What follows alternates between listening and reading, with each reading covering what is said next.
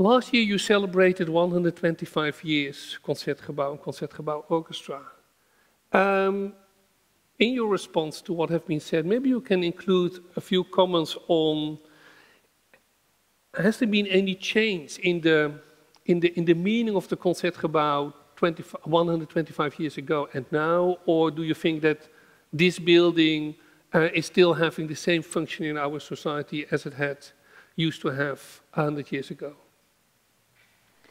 As society has changed and is still changing, our role is changing too, I'm afraid.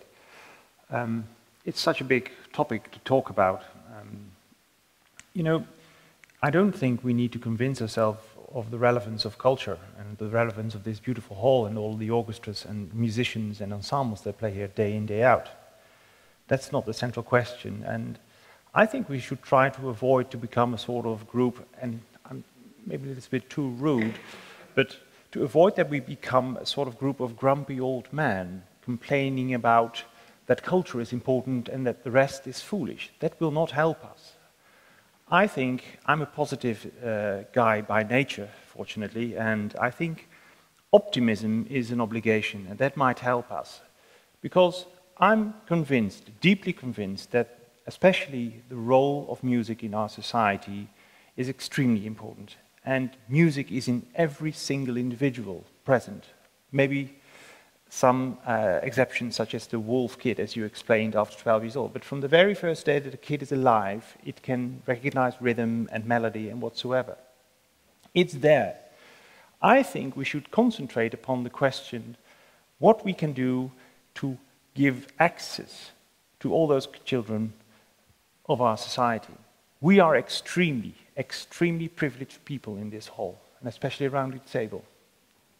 We have wonderful educations, some their own education, but nevertheless, intelligent people. We love art, we know art, we make art, we are working in the world of art in several roles. So we don't need to convince ourselves, but we should realize that there is a huge majority outside this group who has just simply no clue of arts, let alone the role of arts and the necessity of arts. And my question is, what can we and what should we do to give all this huge majority access to the arts? And how can we support those kids to get along, to know arts? And very important, how can we foster concentration? Because in the world of this multimedia and all those smartphones and whatsoever, it's so difficult to learn kids to focus, to concentrate, to develop their own thoughts. So there is a lot of sidewind also. So they don't know the arts, and there is a lot of sidewind. And that combination is quite a disaster, I think. And as we used to say in the Netherlands, you can better fly fleas with syrup rather than with a whip. I think the support of this institution, and that's your question, and all those musicians and ensembles and orchestras that play here day in, day out, of our society, the support of the society is extremely important. And that's the reason why we recently launched a new initiative, what we call the Digital Learning Line.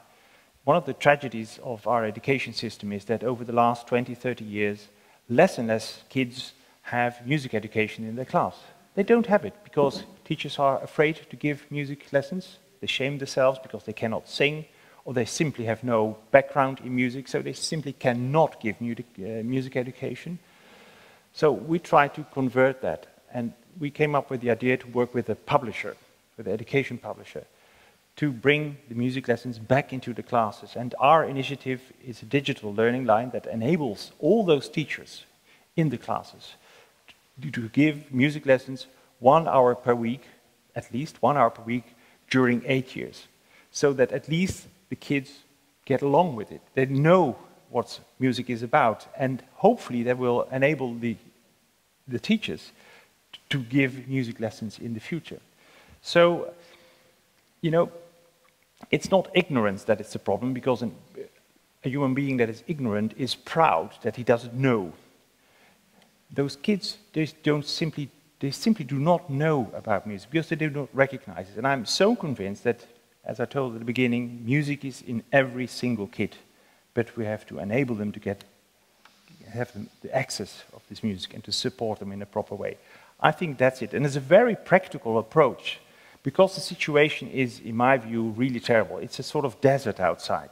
There are so few kids, so few people that know what we do here in this institution. And as soon as they get here, they become, well, fans. And, well, that's the work we try to do day in, day out. That's my very short story.